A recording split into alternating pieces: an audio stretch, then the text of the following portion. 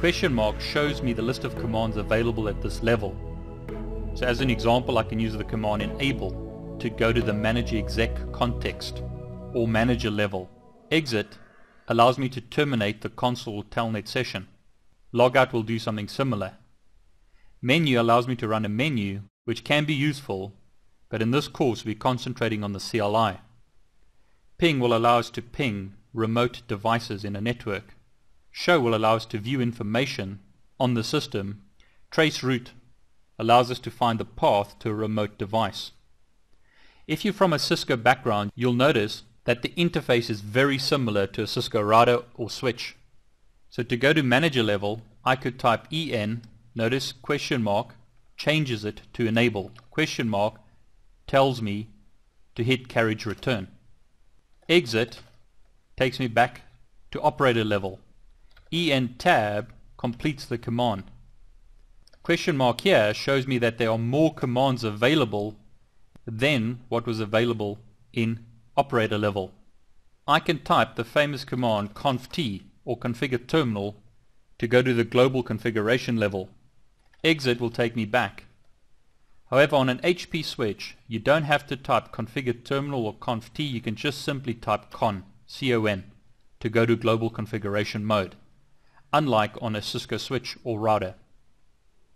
So what you'll notice if I use question mark here, that some of these commands will be available in other modes. Notice here as an example we have a command like reload. So in this mode I could type the command reload. I don't have to be, for instance, in user mode or enable mode to type reload. I could also go into an interface, so I could type interface. Notice question mark gives me help, and let's say interface Ethernet 1, or rather interface E1. You'll notice when I use question mark here, I also have the reload command. So question mark doesn't just give you help for that mode. Commands can be typed in any mode. There's no need to use the command do. You could, for instance, ping directly from this mode or trace route from this mode. So I could do the command show. Notice lots of show commands, and I could look at the running configuration. So that's the default configuration on this switch. What I'd like you to note, please, is by default on VLAN 1, IP address DHCP boot P is enabled. That's a nice feature to be aware of. If you plug an HP switch into a network with the default configuration, it will automatically send out a DHCP request for an IP address, and if a DHCP server is available, it will get an IP address. If I type the command show IP as an example, at the moment no IP address has been allocated to this switch, but be aware DHCP is enabled by default. Just to show you some other options, Control Z, notice takes me back to global config mode. Control Z again takes me to manager level. If I type the command CO tab, notice I'm given multiple options.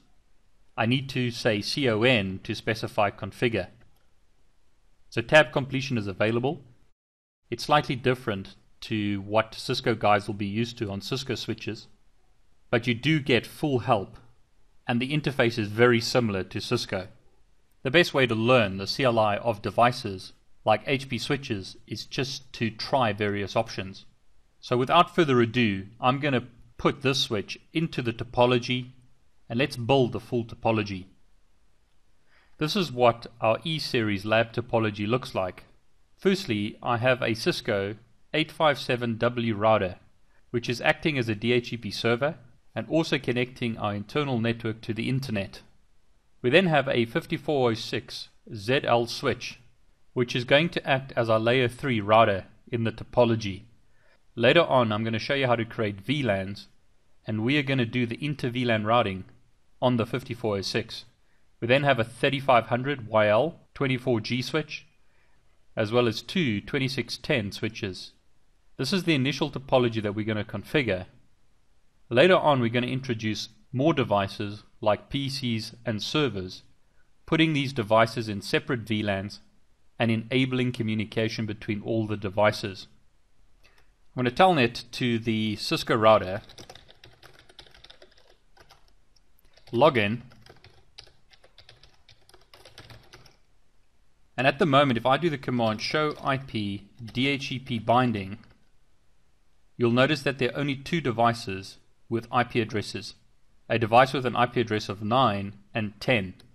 What I'm going to do now is turn on the HP switches, and remember by default HP switches will use DHCP to try and acquire an address. So these four devices should boot up, do a DHCP request, and they will receive an IP address from the Cisco router. These devices have no configuration on, so all interfaces are in VLAN 1, and thus at the moment we have a flat network. So hopefully every device will boot up, get an IP address, and then I'll be able to telnet to each device to configure it. So the switches have been turned on, and hopefully shortly we'll see DHCP requests on the Cisco router. On the Cisco router, as an example, I can do the command term1, and then I can do the command debug IP DHCP server, and let's look at events. Now there's some other debug information here, we won't worry about that, but hopefully we'll see shortly that if we do the command show IP DHCP binding, that more IP addresses have been leased by the devices. So here in the output you can see that there's assignment of addresses and discovery of addresses. So you can see IP addresses are being allocated. Notice here's 14, there's 13, 12 and 11. So if we do the command show IP DHCP binding, you can see that IP addresses 11 to 14 have been allocated to devices. So opening up another CMD prompt, I can telnet to 10.0.0.11. Notice we are connecting to the 2610 HP switch, and I can log into the device. Now notice two things please. Firstly, DHCP can be used to allocate an IP address to an HP switch, and secondly, I can log in without authentication to manager mode immediately. Now I can open up some more DOS prompts, and in this example I'll telnet to 10.0.0.12. You can see once again this is a 2610 switch, and I can log into the switch. Here I'll telnet to 10.0.0.13. You can see that this is the 3500 YL switch, and once again I can log into that switch. And lastly I could telnet to 10.0.0.14, and you can see that this is the 5406 ZL switch, and I can log into that switch as well. So I've been able to log in via telnet to the four switches because they were allocated IP addresses by the DHCP server, which in this case is running on the Cisco router. Once again on the Cisco router, typing the command show IP DHCP binding shows me that those IP addresses from 11 to 14 have been allocated to devices, in this case the HP switches. Now I've labeled the network diagram with the interface numbers because I physically cabled this network. But how would you know which interfaces are connected to which devices? And how do we know which 2610 has IP address 11 and which 2610 has IP address 12? And this is where LLDP or CDP can be very useful. So as an example, I'm going to start with the 5406, which has IP address 14 at the moment.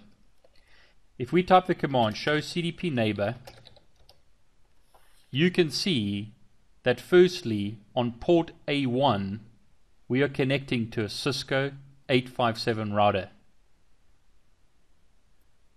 So port A1 on the 5406 switch is connecting to the Cisco router. By the same token, you can see that A2 is connecting to a ProCurve 3500 switch, and A3 is connecting to a ProCurve 2600 switch. So just moving this out of the way.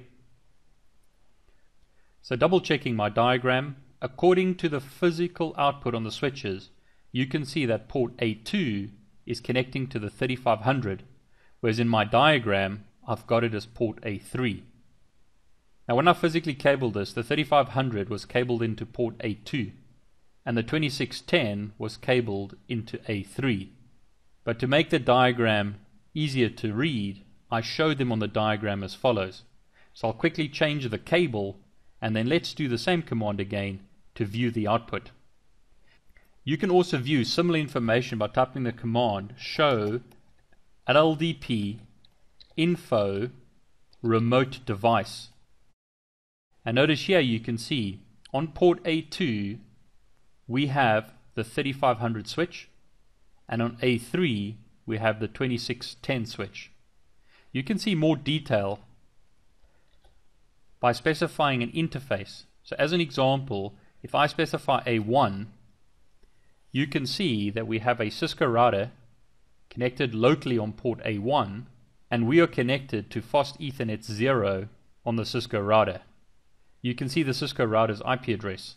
You can even see the firmware version on the Cisco router. If we looked at port A2, you would see that locally on the 5406, port A2 is connected to a ProCurve 3500 YL24G switch, and the IP address of that switch is 10.00.13. You can see similar kind of information if we looked at port A3. You can see on port A3 we are connecting to a 2610 with IP address 12.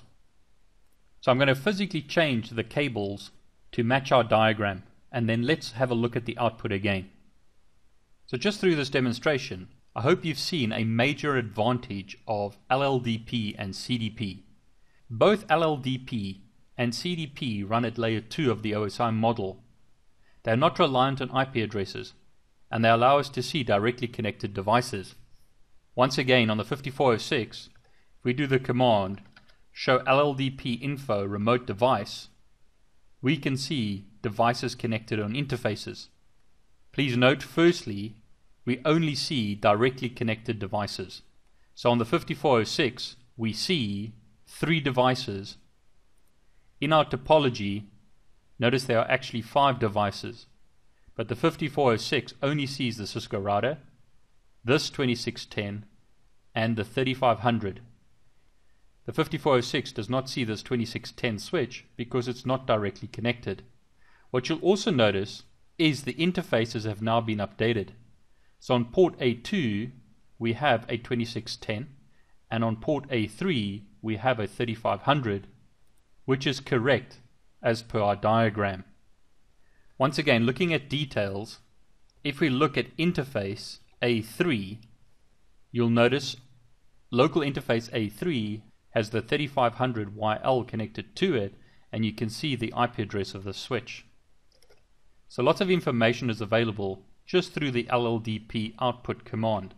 By the same token, if we look at port A2, you can see that the 2610-24 switch has got an IP address of 10.00.12. So this switch that we telnetted to is this switch in our diagram, and we can prove that once again by typing the command show LLDP info remote devices, and you can see that our switch port 1 is connected to a 5406 switch on port A2, which ties up with our diagram.